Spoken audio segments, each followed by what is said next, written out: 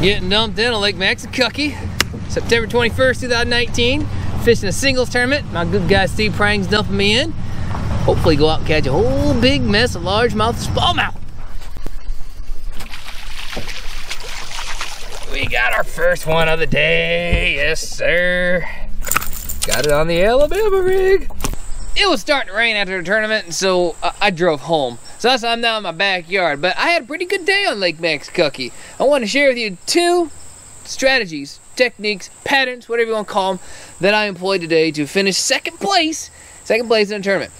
The 2 patterns are baitfish and crawdads. Essentially what I'm saying here. Now, on a natural lake like Lake Maxinkuckee, glacial water, very clean water, deep, those fish often will chase baitfish across the lake during this time of year. It's September 21st, which is, I don't know, down south may not be fall, but around here it's turning fall. A couple weeks all of our leaves will be changed and so forth, so fall's right here.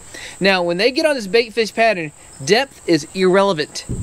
They could be in 1 foot of water chasing bait, or they could be in 75 foot of water. They don't care. They're not relating to any kind of structure. They're just chasing bait. To be truthful, that's what I expected to experience today on Lake Maxie. But it just really didn't happen. My first keeper did come that way. That was 14 foot of water. Alabama rig caught the first fish. You just saw that in the video. But that was really it.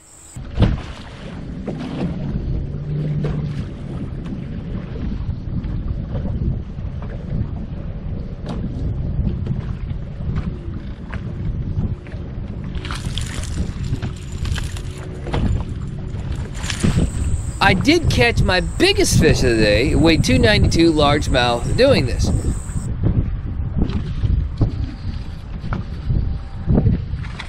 Oh, buddy.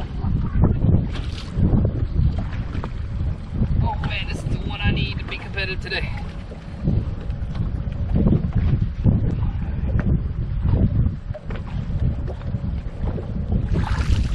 Whoa, baby! That was it. Now let me tell you what I like to do with a Alabama rig. I am partial to Loch Ness lures, nesty and little nesty baits. First off, they do sponsor me, that is true. But they have the same body style as a Kitech, and they're more durable. So they last longer and they cost less. It's kind of beneficial for the pocketbook that way. But in the state of Indiana, you're only allowed 3 baits with hooks, but you're allowed to use 5 baits. So I've got one set up here with 5 baits and 5 hooks. But when I need to remove some hooks, here's what I do. I call them dummies. So I had 3 baits with hooks and 2 with dummies, and it's just a lead head without the hook. You can buy these, or you can simply take one of these and cut off the hook. But the reality is, I didn't get a lot of bites doing this. So after about 90 minutes doing this in deeper water, thinking that's how the tournament what I had to do to win this tournament, I went shallow. And I immediately started getting bit around shallow weeds. And see, that's the other pattern I can still set up around here.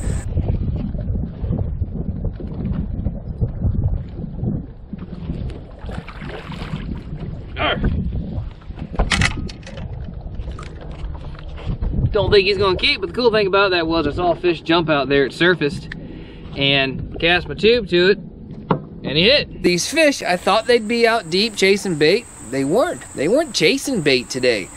So what else are they gonna eat? Crawdads.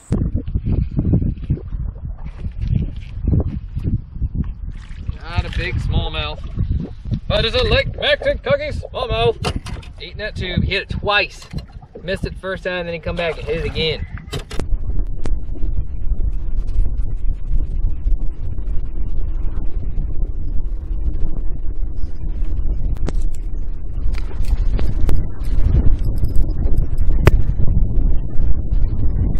You gotta love smallmouth. You see that jump? This guy's a foot long, and he jumped 5 feet in the air.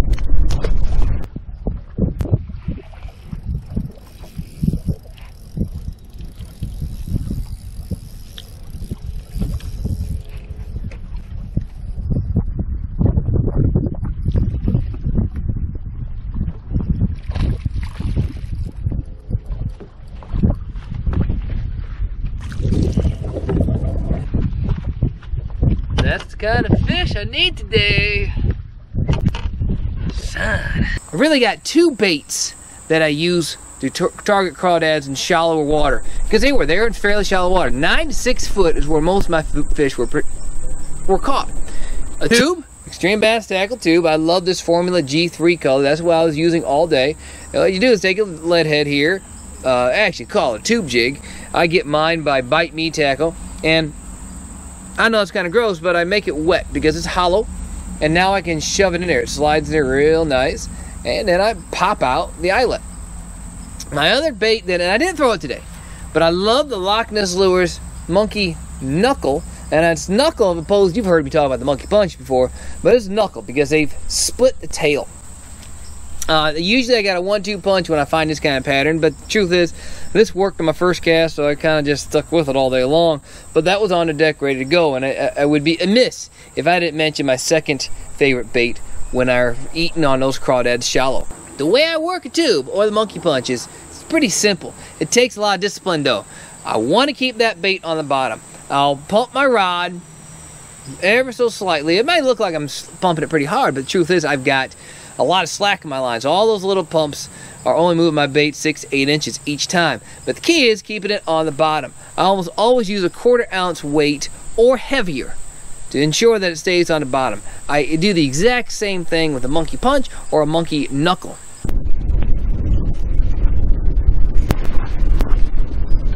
One I need, buddy. This would be a big call for Andy Buzz here. It'd be a good call for the hunter fish.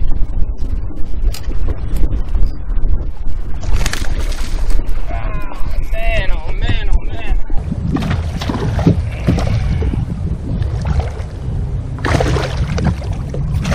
Oh, come here, come here, come here, come here. Oh, come on. Come here. Oh, baby.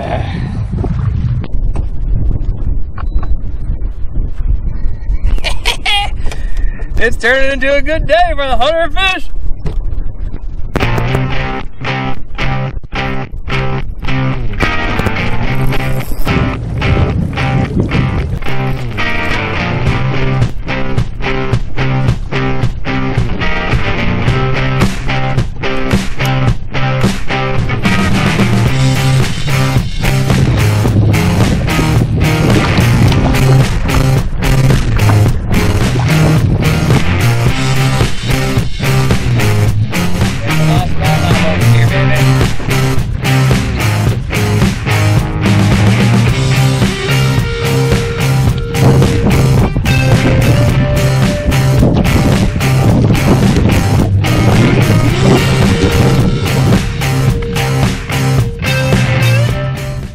Wasn't without heartbreak.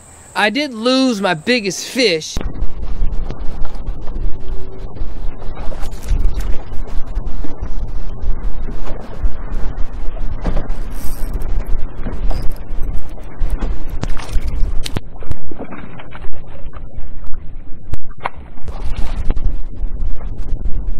Those are two tactics that work in clear water in early fall.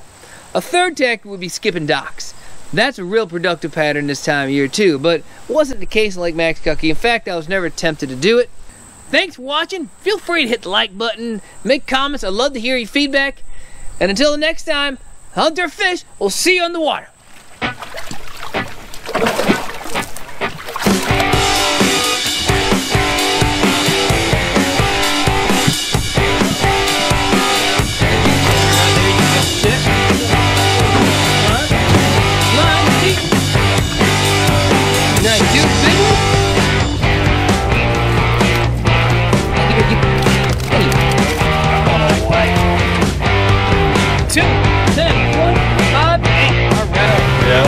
Third place today.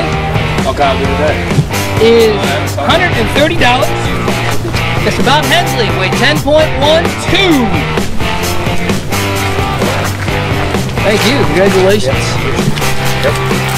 Second place is worth $260. Yours truly, the best looking guy here. Thank you, thank you. And what I say, weight 10.58. And first place. And Ultimate Big Bass. First place is $410. Big Bass is $80, making today worth $490. Big Fish weight 3.19, 11.78 total weight. Mr. Win. Congratulations. Gentlemen, thank you for a great season. Hope you had fun. And see you next season. We'll see.